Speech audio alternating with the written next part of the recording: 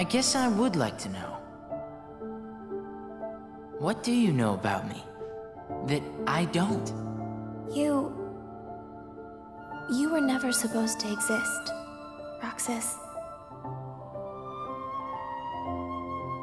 What? How could you even say such a thing? Even if it were true. These moments are probably some of the first that pop into a lot of people's heads when they think about Roxas' theme. A boy who, in more ways than one, never truly lived to begin with. All he wanted was to have agency over his destiny, but apparently all he really amounted to was the lesser half of a boy he never met, yet somehow owed everything to. Sora. In that last moment, Roxas and the player both have no choice but to accept his tragic fate, and the icing on the cake of this incredibly soul-wrenching moment is this one song. There's a lot more history to this piece than meets the eye. Much like my previous video, focused on Shion's themes, today we'll be skimming through the history of different arrangements of Roxas' theme. However, this time, we'll be taking a very in-depth look at just official arrangements, instead of focusing on fan arrangements. And also let's pretend that it hasn't been 5 months since that Shion video, oops.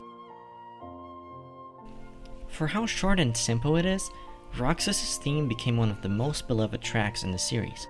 Perhaps due to how hard it hits you when it first plays, or how well it illustrates Roxas' character.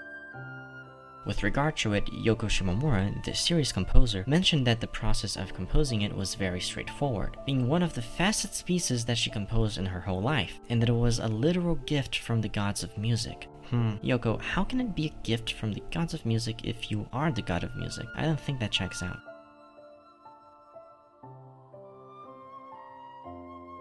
A very soft piano accompaniment and choir can be heard alongside this gentle flute melody that tugs at the heartstrings. This flute is established as the primary thematic instrument for the character, something that's further reflected in the 358 Days Overdue, Dearly Beloved, which also features it as its melodic instrument, since Roxas is the protagonist of that story. The entire structure of this version can be reduced into intro,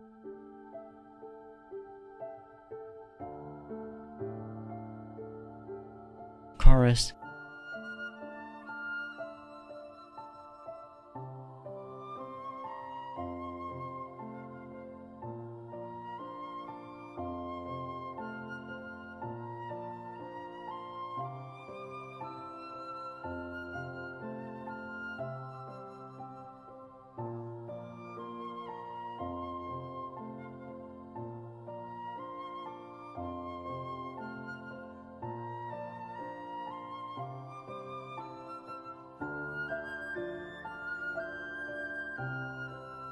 It's really just that simple.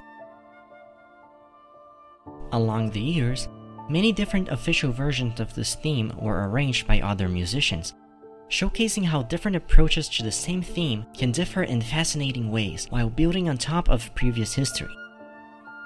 Let's take a look through all the ways Roxas' theme has been present in the music of Kingdom Hearts since then.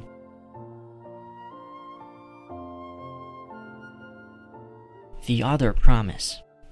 Following the release of Kingdom Hearts 2, the game received a final mix edition with additional features.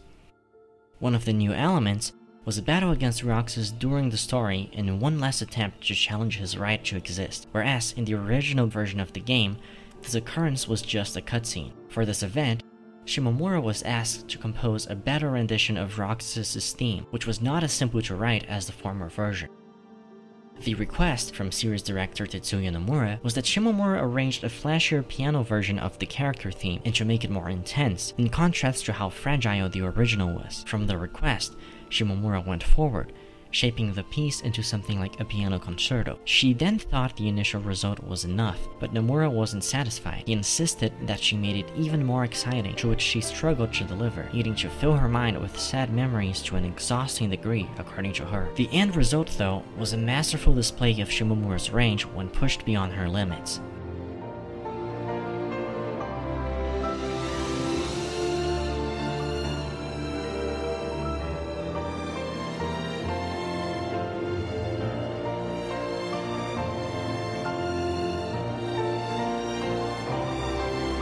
I I bet when she looks back at it, she probably just feels really tired from the whole process. Maybe composing a piano concerto is kind of like giving birth, except your boss is somehow pressuring you into making your newborn be more intense. Who knows, maybe screaming at a mother giving birth is the secret to making a baby super popular.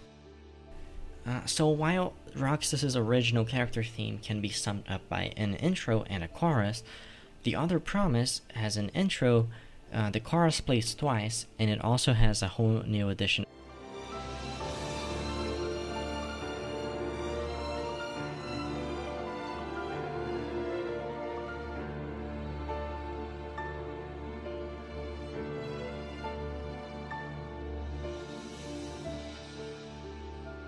So it's significantly longer and also contains a new section that prepares for the loop. Dramaticon. In 2008, Shimomura released an album with some of her greatest works reorchestrated, called Dramatica, the very best of Yoko Shimomura. Surprisingly, the album was mostly arranged by other musicians, leading us to the first official reimagining of Roxas' melody. Natsumi Kamioka's The Other Promise was perhaps the most influential arrangement when it comes to future deviations from the originals. It's arranged in a way that clearly is meant to package together Roxas' bass theme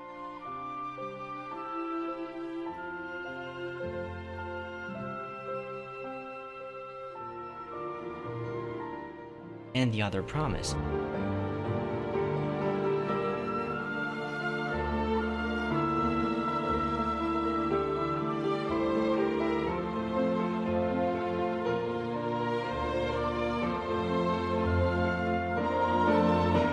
Much like Sachiko Miyano's future Vector to the Heavens from the Memoria album, would later pack together Shion's character theme and battle theme. However, after the first chorus, that being in Roxas' melody, Kamioka included the addition of an entirely new extension of what I've been calling the bridge, likely to ease out the repetitiveness of the piece, and to raise the intensity for a final repeat of the chorus, unlike the original, which would lower the intensity to prepare for the loop instead.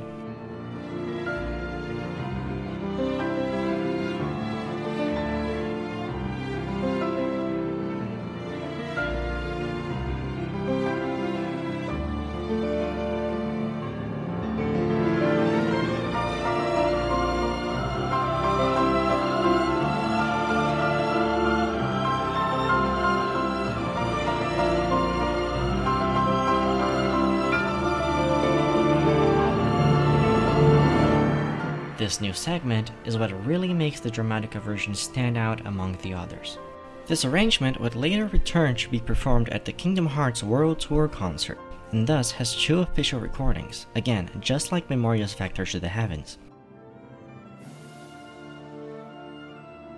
A variation of this arrangement was also created for the Kingdom Hearts First Breath concerts, which had the prompt of mostly utilizing brass and woodwind instruments. This resulted in a ton of interesting renditions of many pieces, including this one, and the strings from Kamioka's arrangements were all replaced with brass instruments.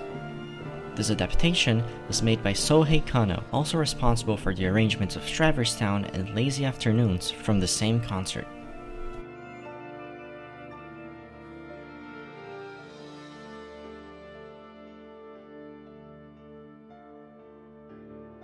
Piano collections. Up next, we have two different versions that came sort of bundled together.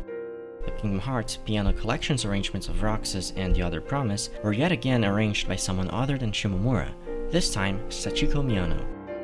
This rendition of Roxas is very faithful to the original game version, perhaps in a way that's even softer than the original. The prolonged intro really soothes in the anticipation for the melody. The drop-like low notes set a heavy dramatic mood, and the harmonic and textural differences that happen in the repeat of the chorus are intense in a beautifully melancholic way. However, it ends on a very soft and somehow optimistic note. Perhaps this is the most salty sweet of all the renditions.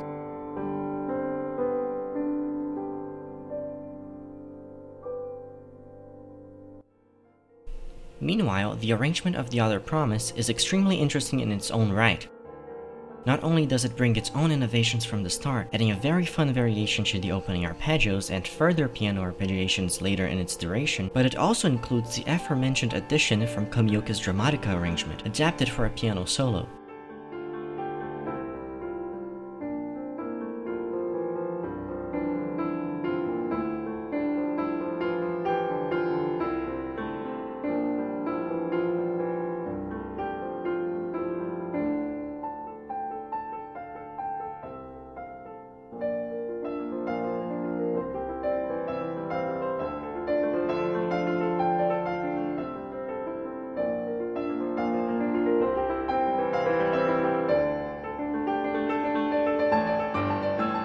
This marks the first instance of a Piano Collections version of a piece taking inspiration from a rendition of a track that did not originate in the games. It's also curious that, despite being majorly influenced by the Dramatica arrangement, these piano pieces were actually arranged by Sachiko Miyano and not Natsumi Kamioka herself, the person who arranged the Dramatica version, despite her also being involved with the Piano Collections. It's almost like building this theme was a team effort between Shimomura, Kamioka, and Miyano.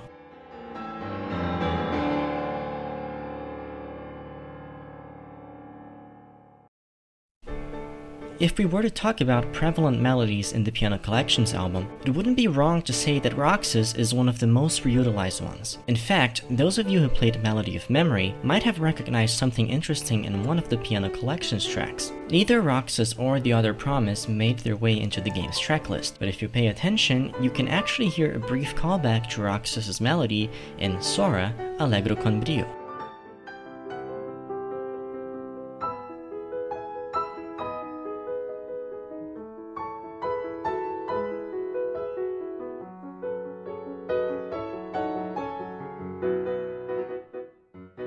And it doesn't stop there. You can also hear a very similar callback in the Sinister Sound Down arrangement from the Field and Battle Piano Collections album, which was not in Melody of Memory, unfortunately. Come on, just give us the Piano Collections DLC, Nomura. I'm the only one who wants it, but that's one guaranteed customer.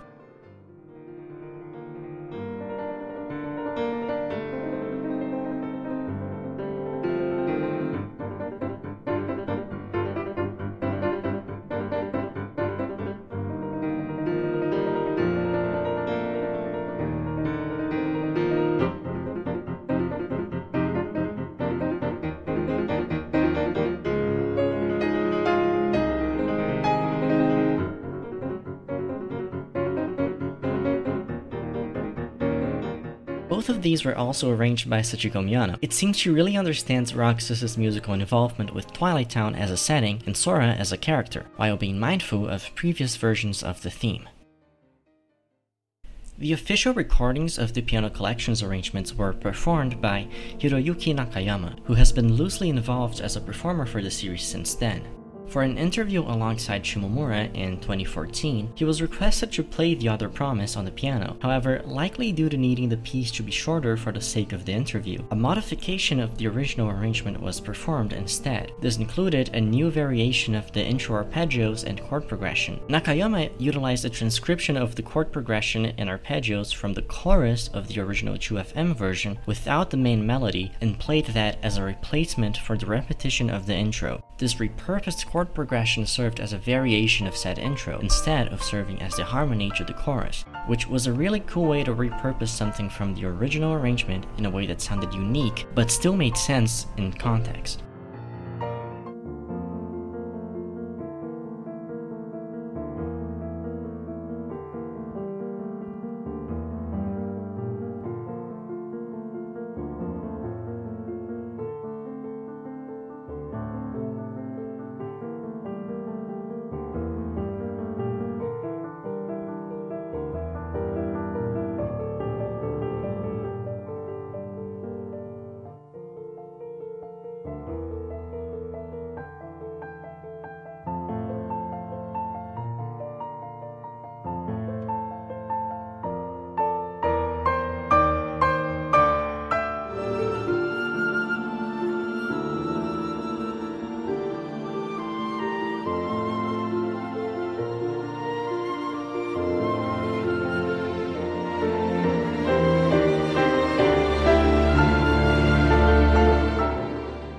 less confusing terms, he played the piano accompaniment from a specific part of the original version during a completely different section in order to include as many elements from the piece as possible while keeping the arrangement condensed. There's also a few rhythmic differences on the faster arpeggios elsewhere. A huge chunk of this piece was also cut out, including the entire section from the Piano Collections version that was originally derived from the Dramatica arrangement. It's likely that Hiroyuki arranged these differences himself, but these alterations could also have been arranged by Shimomura.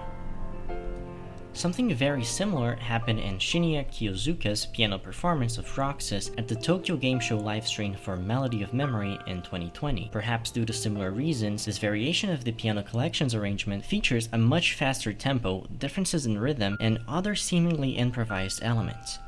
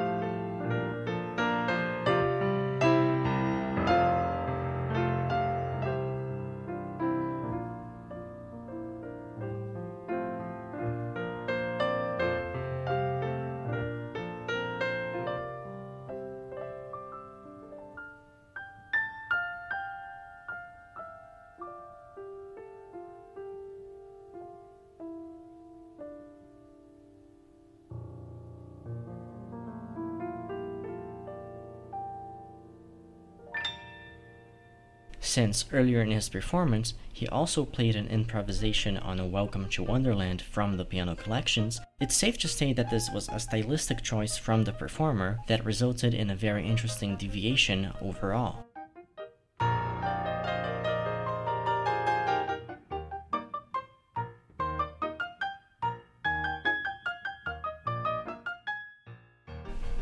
The last noteworthy observation about the Piano Collections arrangements is their use in the Recoded 2.5 movie, marking one of the first times that a piece from outside the games was used in-game. This usage was also interesting because it's an edit made of both The Other Promise and Roxas from the Piano Collections, starting from the climax of The Other Promise and then transitioning into the beginning of Roxas. The arrangement of Roxas was also altered to include a repeat bar, or in other words a loop, to make it last longer and fit the scene better. Symphonic Fantasies. Moving on from the piano versions, we have the Symphonic Fantasies arrangement by John Valtonen, which was part of a longer Kingdom Hearts suite. I discovered while researching for this video that there was a second Symphonic Fantasies concert in Tokyo in addition to the first one in Cologne, with some alterations to the arrangements made. Thankfully for this video, there doesn't seem to be much of a difference between the Other Promise section when it comes to the arrangement itself, but it sounds like the flute stands out a lot less on the Tokyo performance in comparison. This arrangement is very different stylistically from all the other ones. Much like the Dramatica rendition, it was written for a full orchestra. The pianist performing is also Benjamin Nuss, who's been involved as a pianist for the series for some time. It doesn't seem to take influence from any arrangements other than the original one, and utilizes chromatism in a way that's very unlike Shimomura, which makes it extremely interesting to listen to and compare.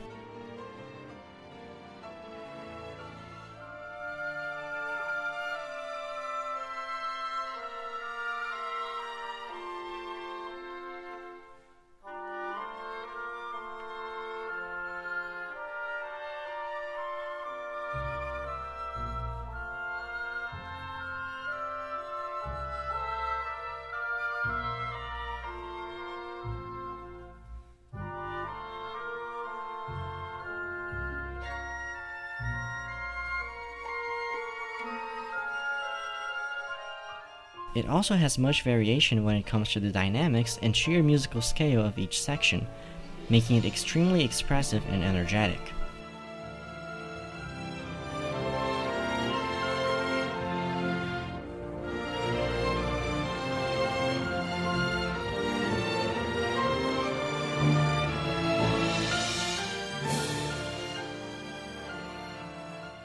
It's full of subtle, rhythmic, and textural differences as well, but keeps the flute as the highlighted melodic instrument alongside the strings, at least in the Cologne performance. It's also important to note that this arrangement of The Other Promise is only a section of a much bigger arrangement that does include many other pieces from the series.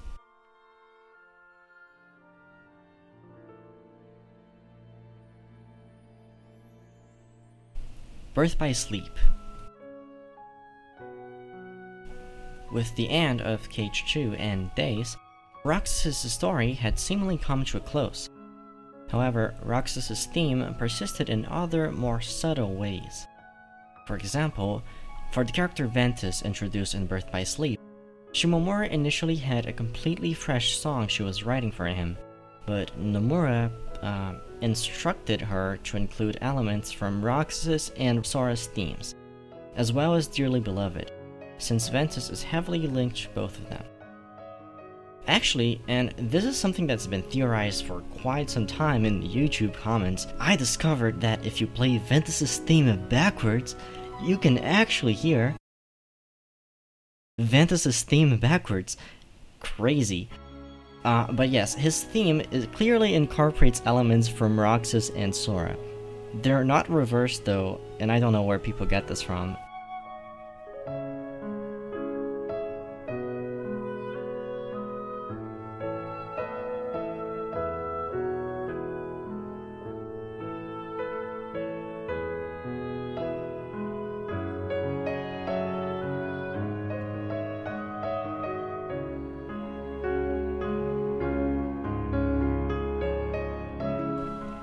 In a similar fashion, Vanitas' theme also includes elements from Roxas and Sora's themes, and they're also not reversed, if anyone still has any doubt about that. But it was composed instead by Takeharu Ishimoto. Perhaps the decision to have these two antithetical themes be composed by different people was intentional, with the intention of avoiding them from sounding too similar, and they definitely do give up very opposite vibes, despite sharing the same musical material as a foundation.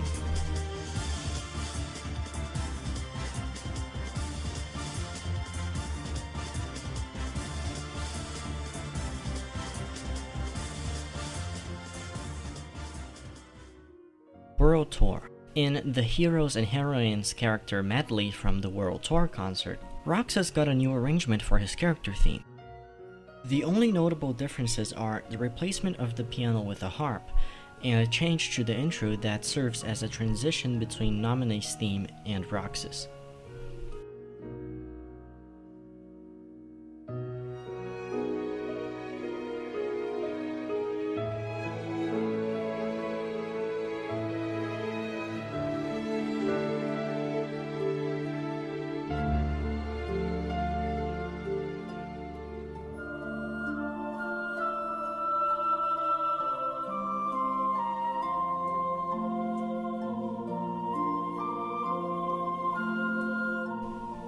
Kingdom Hearts 3. Cage 3 was the game where Roxas finally got a break from being stuck in Sora's heart limbo, and where his theme got a break from being stuck inside amalgamations of other characters. Nah, just kidding. Roxas' Return and Hearts as One, arranged by Shotaro Shima, are tracks that transition into each other and, in a way, are one and the same. Roxas' Return appropriately plays for the scene where Roxas is brought back, and contains a section that's extremely reminiscent of the original 2FM version.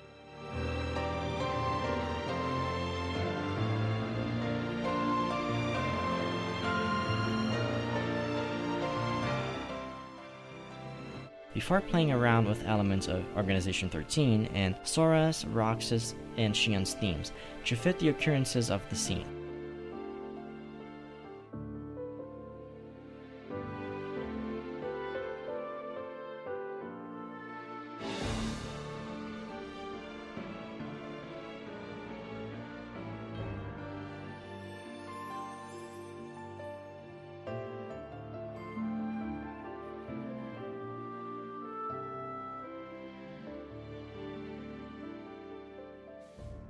Meanwhile, Hearts as One acts as a medley of The Other Promise, Vector to the Heavens, Sora, and Organization 13. Sorry Roxas, it's a combo song again. When it comes to The Other Promise, it's showcased in a much more optimistic light than any of the previous versions, including percussion, brass, utilized in a percussive manner this time, unlike the harmonic and melodic use in the first Breath version, and with other small touches that give it a much more triumphant sound than its melancholic predecessors.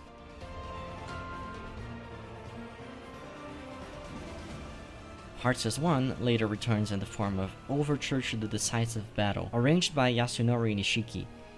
This was a medley of many of the final battle themes in Cage 3, and it played in the World of Trace concerts. Nishiki was only responsible for arranging Forza Finale in the actual game, but here he was allowed to get his hands a bit more dirty. He cleverly utilizes the Roxas section of Vanitas' theme to transition into Hearts as One.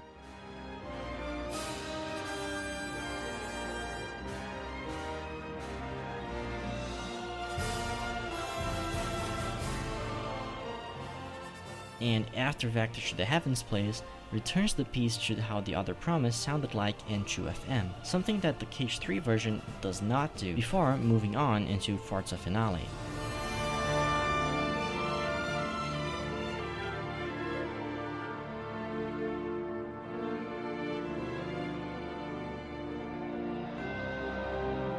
I'd say he definitely did his homework.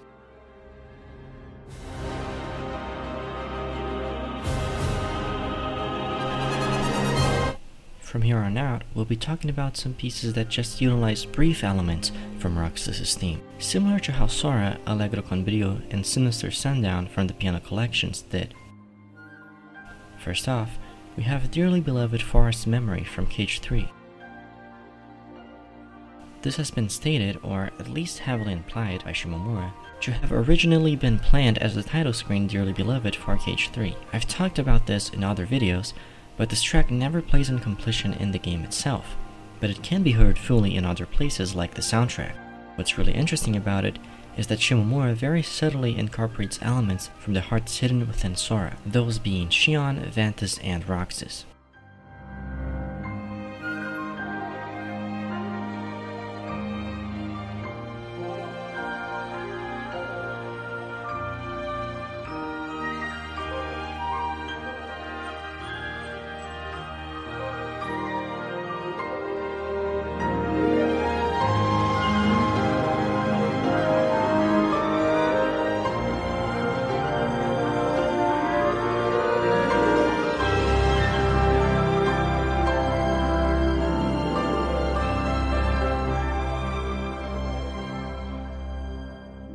The last track I'll talk about is kind of a bonus.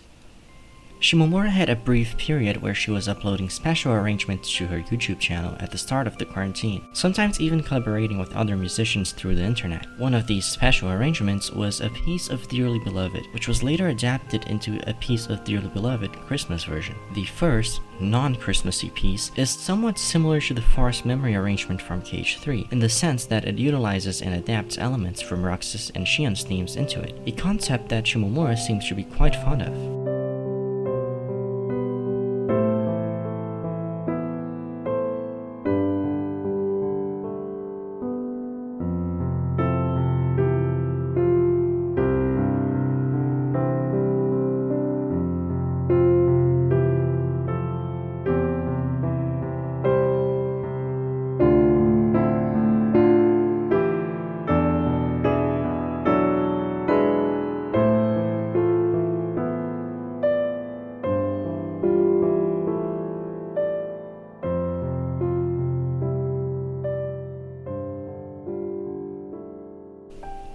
When it comes to Roxas' theme, it has clearly come a long way.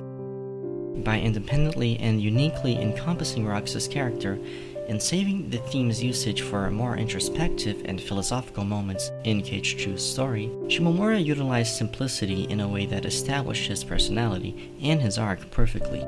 while her battle arrangement, The Other Promise, evolved the theme in a way that showcased a certain duality, anger, and resentment of the character in one final attempt to take his life back. Because of this, the pieces were extremely successful and resonated with fans. Up until the piano collections, arrangements of Roxas' themes seemed to have the direction of paying mind to previous versions, in order to innovate them in their own ways. The continuity between Shimomura's, Kamioka's, and Miyano's arrangements are very easy to see and were implemented very organically. However, from that point on, it got mostly reduced to being part of combo themes, highlighting Roxas' connections to other characters. At this point, a lot of these characters are package deals, so it makes sense in that way to bind them together musically, and this seems to be the current philosophy when it comes to arranging for the franchise. On the other hand, perhaps it may take away from the theme's ability to shine and be developed by itself and truly live to its potential. Personally, I'd love to see things like Kamioka's melodic variation of the ending section in Dramatica being developed in new arrangements of old themes, new melodies being developed that are derived from these, but not necessarily the same. I think a good example of this is Shimomura's arrangement of Dawn of Hope from Kingdom Hearts 3, which utilizes many familiar elements like Rage Awakened and Organization 13, but still feels fresh and exciting through the addition of new phrases. Which of these arrangements moves you the most? Were there any versions showcased in this video that you hadn't heard before? And what did you think about the implications from how his theme was developed in each of them? I'd love to know everyone's take on these. Just please don't ask if Yozora's theme can be heard if you play it backwards or something. It hurts when people ask these kind of things. Thanks for watching. If you're new here and you enjoyed this video, I highly recommend you check out my video analysis on fan arrangements of Shien's themes over the years, as well as my discussion of the Master of Masters and Yozora's themes. Of this video, I'd like to share a brief performance of the Piano Collections arrangements that I recorded a few years ago. I'd also like to thank everyone who's been supporting me on Ko-Fi, or just by sharing or liking my videos. I'll have the names of everyone who's been supporting me on Ko-Fi at the end of these videos from now on. I'll leave a link in the description in case anyone else is also interested in supporting me. When it comes to this performance you guys are about to watch, I'd re-record it again in higher quality, but I'm frankly just rusty when it comes to performing, so I hope you enjoy it like it is. See you soon.